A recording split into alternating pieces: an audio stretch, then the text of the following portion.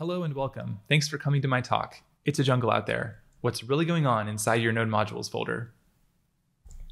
My name is Feross and I'm an open source maintainer. I started WebTorrent, which is a peer-to-peer file transfer protocol, and Standard.js, a linter that catches bugs and enforces code style. I've been doing open source since 2014 and have created over 100 NPM packages. In the past, I volunteered on the Node.js board of directors, and I also teach a class on web security at Stanford University. Now I'm the founder of a startup called Socket, which helps protect the open source ecosystem. Before we get started, let me tell you a story. On January 13th, 2012, over 10 years ago, a developer named Faisal Salman published a new project to GitHub. It was called UA-Parser.js, and it parsed user agent strings. Now, lots of people found this project useful, and so over the next 10 years, Faisal continued to develop the package, along with the help from many open source contributors. He published 54 versions as the package grew in popularity. It eventually grew to 7 million downloads per week, eventually being used by nearly 3 million GitHub repositories. Now, let me tell you a different story.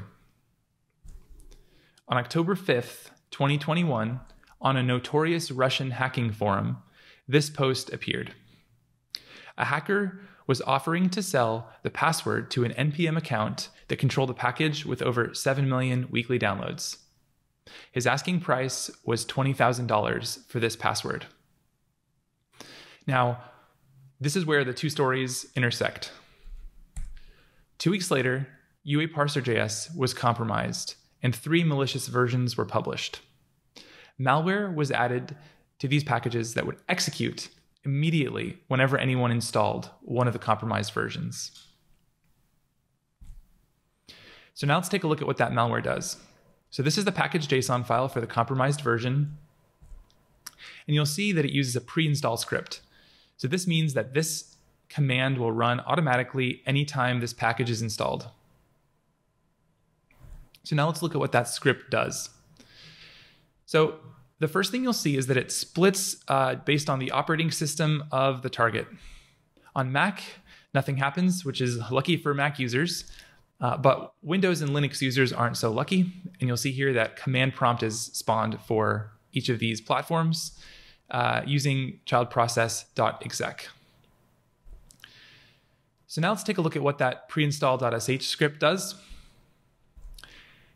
The very first line fetches the user's country and figures out whether the user is coming from Russia, Ukraine, Belarus, or Kazakhstan, and stores that in a variable. Now, if the user comes from one of those countries, then the script exits without doing anything further. However, if you come from any other country, then the script proceeds to download an executable file from this IP address, mark that file as executable, and then run it. And now based on these command line flags, you can see here that this program is a Monero miner, which is going to be used to mine the Monero cryptocurrency for the attacker. Now this is the script on Windows. It's very similar. So it starts off with downloading that same or similar Monero miner, but it also downloads a DLL file as well and runs that. And then here you can see it just starting up the Monero miner and registering the DLL file on Windows. Now, what does this extra DLL file do? Well, it steals passwords from over 100 different programs on the Windows machine, as well as all the passwords in the Windows credential manager. So yikes, this is a really nasty piece of malware, and anyone unlucky enough to run this lost all their passwords and had to do kind of a complete reset of their online accounts. Not a fun time. So this is kind of the aftermath. So this package was published for about 4 hours, and the open source community was pretty diligent and reported it, and the maintainer was also quite diligent. And so anyone who happened to install it during the 4-hour window was compromised, but it was removed relatively quickly. Any software builds done in projects without using a lock file were compromised, and anyone who was unlucky enough to update to this new version of the package, or maybe who merged a bot PR to update to this new version during this time, would have also been compromised. So this was big news in the JavaScript world, and I'm guessing that you may have already heard about this attack, but this is really just the tip of the iceberg. So we've been tracking packages that are removed from NPM for security reasons, and we've seen over 700 packages removed for security reasons in just the last 30 days. And I think this trend is accelerating as attackers take advantage of the open ecosystem and the trust that maintainers have for each other, and the sort of liberal contribution policies that we've all sort of adopted in the modern open source era. So I think 2022 will be the year of supply chain security, as the awareness of this issue is now coming to the fore. So one question you might ask is, why is this happening now? I want to start by just pointing out that what we're trying to do here is kind of crazy. We're trying to download code from the internet written by unknown individuals that we haven't read, that we execute with full permissions on our laptops and our servers, where we keep our most important data. So this is what we're doing every day when we use npm install. And I just have to say really quickly that, I personally think it's a miracle that this system works, and that it's continued to mostly work for this long. It's a testament, I think, to how good most people are, but unfortunately, not everyone is good. So let's dive into why this is happening now. The first reason is that 90% of your app's code comes from open source. So we're really standing on the shoulders of giants. And open source is the reason why we can get an app off the ground in hours and days instead of weeks or months.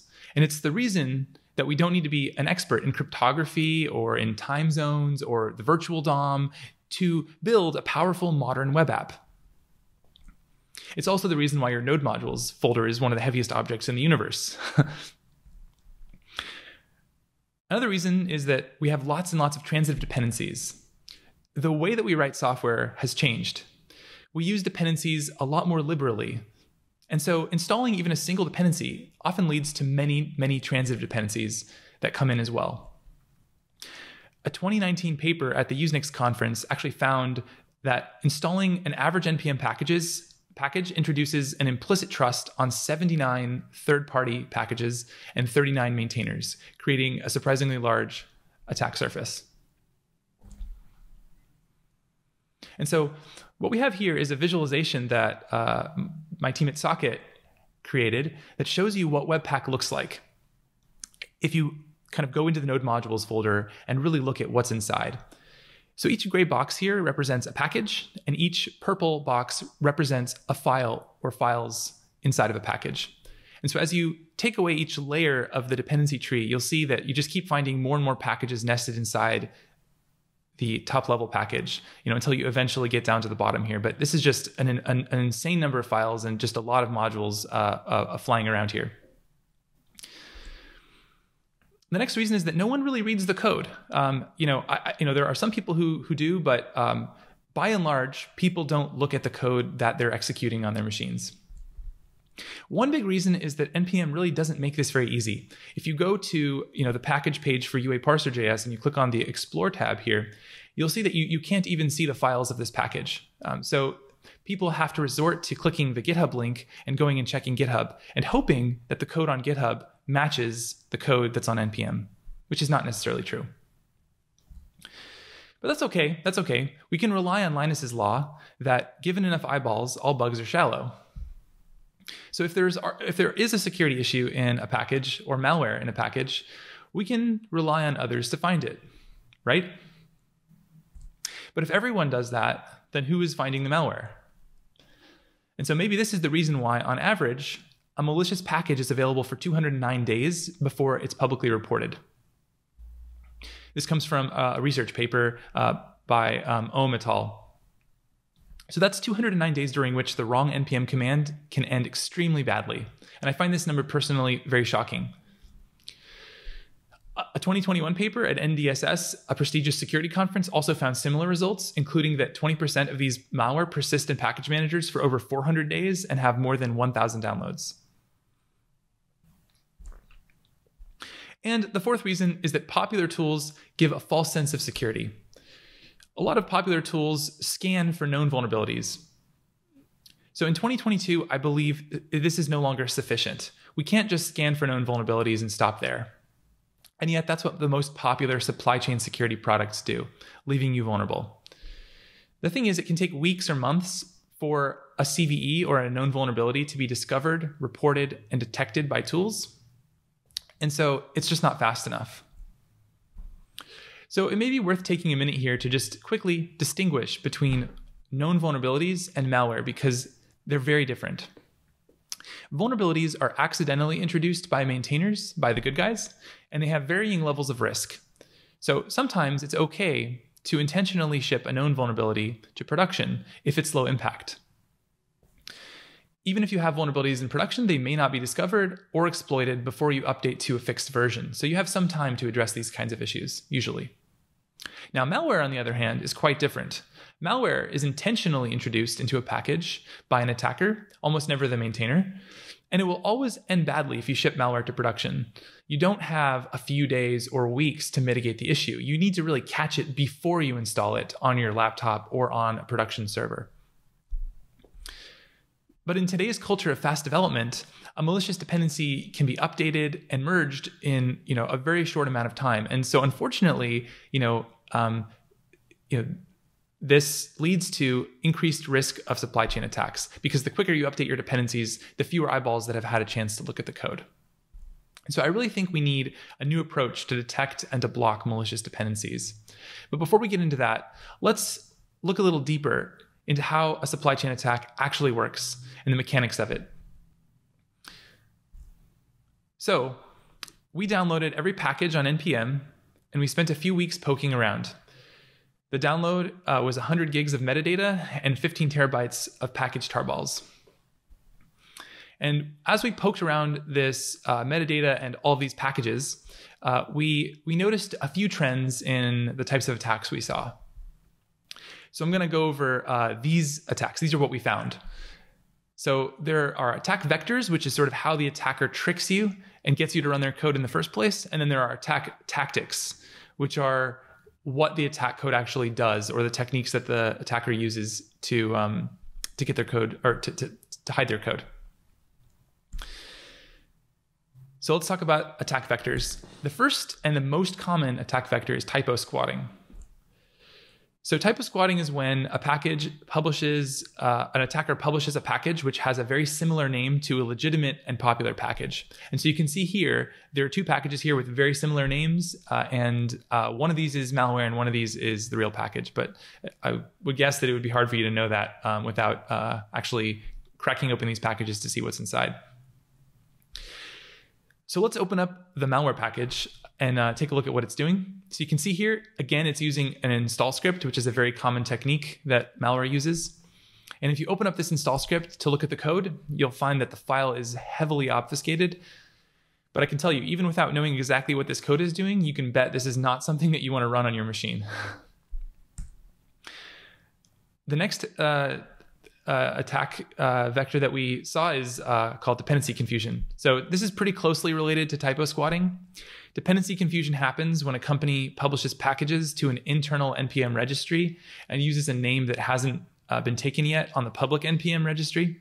And so later, an attacker can come along and register a package with the same name as the public version and confuse internal tools, so that internal tools will accidentally install the public version. So this is why it's called a dependency confusion attack. So looking through the recently deleted NPM packages, we were able to find a bunch of likely dependency confusion attacks, and most of these packages had malicious code in them. So all these packages have names which appear to conflict with internal company package names. And you can see here a whole bunch of different organizations, including governments, were affected by this. And here are a bunch more clearly targeting these specific companies here in this list. And finally, the third vector that we see a lot is hijacked packages. So these are the ones that you usually see in the news quite a lot. So criminals and thieves finding ways to infiltrate our communities and infect popular packages. Once they infect a popular package, once they get control of it and they can publish to it, they'll steal credentials or install backdoors or abuse compute resources for cryptocurrency mining. These happen for various reasons. So sometimes it's because a maintainer chooses a weak password or reuses a password, or maybe the maintainer gets malware on their laptops. This is also kind of not helped by the fact that NPM doesn't enforce 2FA for all accounts currently, although they are starting to enforce this for the most popular accounts. And finally, sometimes maintainers just get tricked and give access to a malicious actor. This is partially just due to the fact that maintainers are overworked, and when someone offers a helping hand, it's sometimes hard to say no to the help. So this is also a big a vector as well. So now let's talk about some attack tactics. So what does this attack code actually do? So as we mentioned, install scripts are a huge vector. Most malware is in install scripts. And so this is a quote from a paper we mentioned earlier. So most malicious packages, actually 56%, start their routines upon installation, which might be due to poor handling of arbitrary code during install. In the NPM package manager, packages are allowed to just say, hey, when this package is installed, we want to run some code. And so unfortunately, though, install scripts do have some legitimate uses, so we can't just disable them. It's not an easy problem to solve. So let's take a look at just another example of an install script. You'll see it right here in the package.json file. Super common. So the next is privileged API usage. So we see packages accessing the network, accessing the file system, and accessing environmental variables. This is very, very common because when an attacker runs code, what they want to do usually is steal some secrets, and they need the network to exfiltrate those secrets. So this is a typical example of malware that does that. So you can see here that it's making an HTTP request to an IP address, and it's sending some data. The data it happens to be sending is process.env, which contains all the environment variables in the environment. And then here is actually another file that it includes, which is a different exfiltration technique that uses DNS instead of HTTP. So the way this works is it creates a DNS resolver, and then it does it gathers the environment variables, and then it does a DNS lookup with those variables as the subdomain. So it's just another way to get the data out of the system. And finally, we have obfuscated code. So we took a look at an example of this earlier.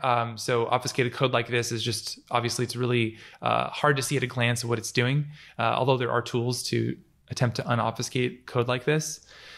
There's also another kind of obfuscation, which is attackers can publish different code to NPM than they do on GitHub. And so, when they do that, as I mentioned earlier, NPM doesn't make it easy to see what code is actually in the NPM package. And so a lot of people who are trying to evaluate a package will rely on the code that's on GitHub, and there's no guarantee that code is the same. Okay, so now let's talk about how you can protect your app. So, we asked ourselves this question, when we were working on, my company was working on a product called Wormhole, which lets you share files with end-to-end encryption. And our goal was to try to build the most secure and private way to send files. So, we did all the usual security things that we could think about. We thought about security early in the design process. We wrote tests, we enforced code reviews, and we were pretty thoughtful about the dependencies that we chose to use. But we still felt like we could do better. And so we started thinking really carefully about this problem and what we could do to make it better. So the first kind of thing I recommend is that you can just try choosing better dependencies. If you ship code to production, you are ultimately responsible for it. And as an industry, I think we need a mindset shift here because people assume that they can just install stuff from the internet and that it's going to be safe. And it's not necessarily true. And if you're shipping code to production that includes open source code, then really ultimately that code is part of your app. And so you are ultimately responsible for the behavior of that code. And the most popular open source license, the MIT license, actually literally says this in the license. It says that the open source code is provided as is with no warranty of any kind, and in no event shall the author be liable for any claim damages or liability. And so, while this is legally true, most people don't think of their open source this way, and I think we really do need a mindset shift. The other thing is very few of us actually read the code that we're shipping to production, and so we rely on other heuristics to help pick dependencies. So maybe we look at, does the code get the job done? Does it have an open source license? Does it have good docs? Does it have lots of downloads and GitHub stars? Does it have recent commits? Does it have types? And does it have tests? And we're not really cracking open the code to go much beyond this. So what that means is that we're sort of not aware of what the code may be doing. And so we built a tool at Socket to help with this problem. So you can quickly at a glance get an idea of the security of a package. And so this is what it looks like. So you can go to Socket and look up packages to figure out what behavior the package has. And so in this example here, you can see that this package contains install scripts, and that's called out very prominently on the page. So it's the first thing that you see. And this package also happens to contain binary, or native code, which means that it's not easy to audit the code. It's not like human readable. And so both of these issues are called out. And in this case, it's not necessarily. This is not a supply chain attack by any means, but it is nice that this is called out very prominently so that you can make an informed decision if you want to use this package or not. You can also see that we have very helpful quality scores that show up at the top of the page as well. Now let's take a look at another example. So this package here, Angular Calendar, is quite a useful package. It's a calendar component that shows up on the page and renders a little calendar. But if you dig into its dependencies, you'll actually find that some of its dependencies are doing quite invasive things. So here you'll see that one of its dependencies contains install scripts. It also runs shell scripts and accesses the file system and accesses the network. So this is probably not something that you would expect a web component to be doing. And so it may be worth a little bit of further investigation to figure out what's going on here before you use this package. The other thing that we do that's quite cool is we can highlight when packages do these things and put that directly in line in the code. So in this package here, I opened it up to take a look at the files, and I could see here that the module is accessing the network as well as accessing environment variables. And I can see the exact lines where the package is doing each of these things. And so it makes it a little bit easier to get an idea of what a package is doing before you run it.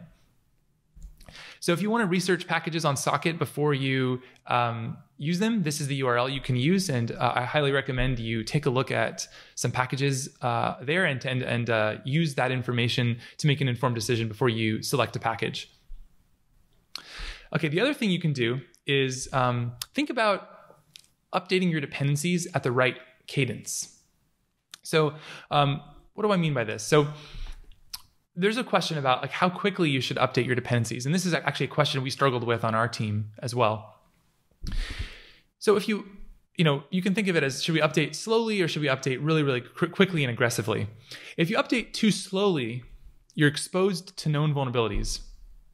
And you're running code that's old and that may have issues, may have some bugs that have been fixed in the newer version. And so there's some downsides to updating too slowly.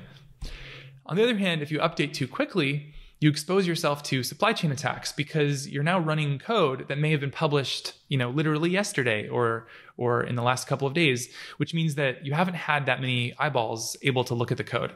And so, as you think about security, you have to balance, this trade-off, and there really is no perfect solution here. It's just a hard problem. Another idea is to audit every dependency. So, if you're building a truly security critical application, like we were doing with Wormhole, then one option is to literally read every line of code of your dependencies. So if we again put this on an axis of starting from full audit on the one hand, reading every line of code, to YOLOing on the other hand, and by YOLOing I mean like doing nothing. How closely should you audit your dependencies? And what you see here is we're in the same situation. We have trade-offs and really no good solutions. So doing a full audit is something that only the biggest and richest companies seem to do in practice. It's a lot of work. Usually you need to have a security team looking at every one of these packages, and they also have to approve them one at a time and add them to an allow list, which is really slow, and this is expensive just because of the time and the effort that it takes. On the other hand, doing nothing and just installing whatever you want without even looking at the code has its downsides. So it means that you're vulnerable to supply chain attacks. It's risky, and a breach or bad security press is also can be expensive, especially as regulators start to crack down on this issue more.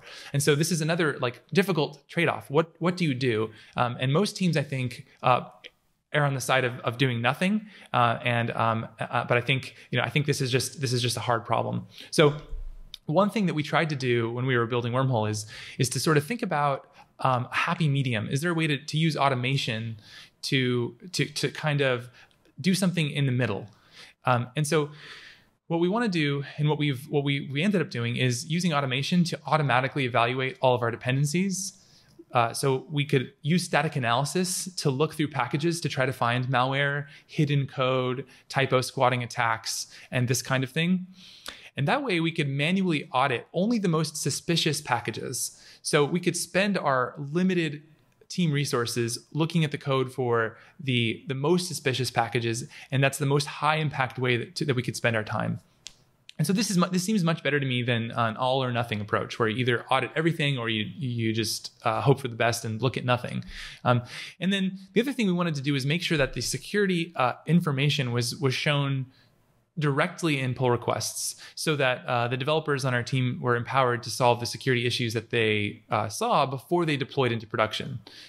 So what does this actually look like? So this is the bot that we created. It's implemented as a GitHub app that you can install on your GitHub repository.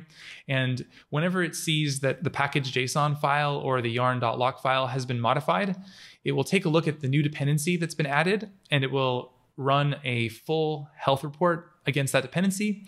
And if there's any issues found in it, it will leave a comment with whatever the issue is that was discovered. And so that way the developer reviewing the pull request can look at it and have their attention drawn to this potential issue. In this screenshot here, you can see that I accidentally installed the package browser list instead of browsers list, which is actually a very easy mistake to make. And for that reason, browser list, the typo package, actually has something like 700,000 downloads a year. So this is really, really helpful. This is the kind of thing that augments your review process, and it's very low cost, since it only raises issues that that are really worth your attention, and it runs automatically. So if you want to actually try this app out, we've actually published it for anyone to use. It's free, so you can install our GitHub app by just going to socket.dev. I recommend you give it a try and let me know what you think. It has a bunch of cool features. So it actually can block typo squats, which as I just showed you earlier, but also can block malware, detect hidden code, detect privileged API usage, such as the use of file system, network, child process, etc. And also it can detect suspicious updates. So these are updates that significantly change the package's behavior. So we have a whole bunch of things we look for in packages. We actually have 70 detections in 5 different categories. So we have supply chain risk, quality, maintenance, known vulnerabilities, and license. And we wrote, basically, these are just all static analysis rules that we wrote. You can kind of think of this as a linter in a way. So it's sort of looking at the package's code and then looking for these different problems. We tried to focus all of the rules on problems which are something that you as a user of the package really want to know about, and not things that require a lot of knowledge of the internals of the package. So the things that it finds need to be actionable to you as the developer choosing to use this package. And so that's what we tried to do in our rule development here. So yeah, if you want to try this out, if you want to poke around our website and look at these different issues, you can try it out at socket.dev. We have made it free for open source forever. And if you have a private repo, it's free while we're in beta. And I really do want people to give this a shot and share their feedback with us, because this supply chain security problem is big and only getting bigger. And I really do want the community to share their feedback with me on this. And I think together we can really do a good job improving supply chain security in 2022 and making 2022 not the year that the supply chain is destroyed, but rather the year that it's protected better than ever. So please share your feedback with me. There's my email and my Twitter. And also, we're hiring at Socket if you're interested in working on this project and helping to secure the software supply chain. Thanks for your time.